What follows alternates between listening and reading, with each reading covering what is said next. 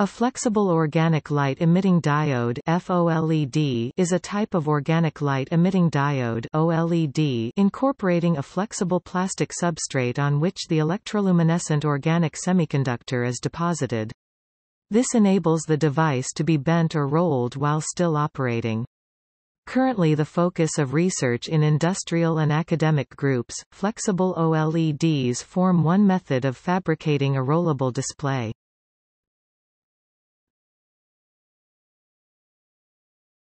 Topic: Technical details and applications.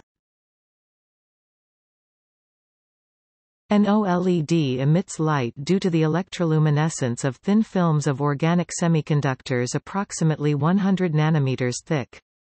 Regular OLEDs are usually fabricated on a glass substrate, but by replacing glass with a flexible plastic such as polyethylene terephthalate (PET) among others, OLEDs can be made both bendable and lightweight GHT.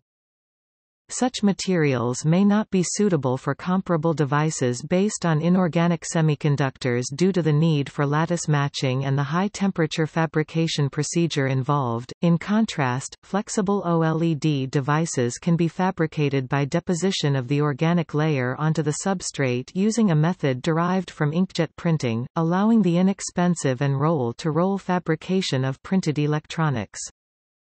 Flexible OLEDs may be used in the production of rollable displays, electronic paper, or bendable displays which can be integrated into clothing, wallpaper or other curved surfaces. Prototype displays have been exhibited by companies such as Sony, which are capable of being rolled around the width of a pencil.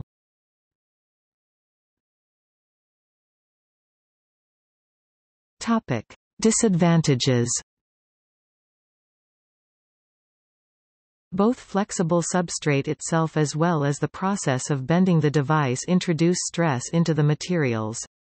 There may be residual stress from the deposition of layers onto a flexible substrate, thermal stresses due to the different coefficient of thermal expansion of materials in the device, in addition to the external stress from the bending of the device. Stress introduced into the organic layers may lower the efficiency or brightness of the device as it is deformed, or cause complete breakdown of the device altogether.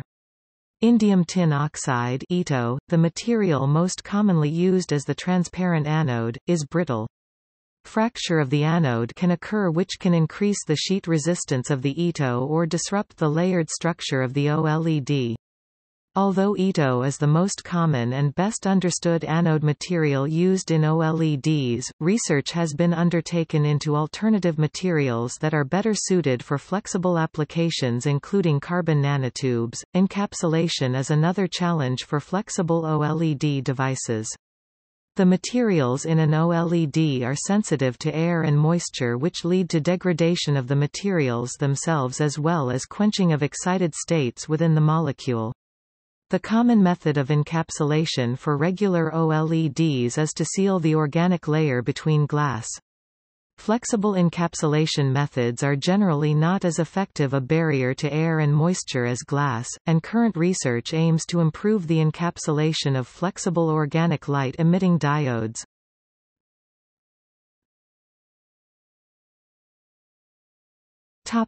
See also: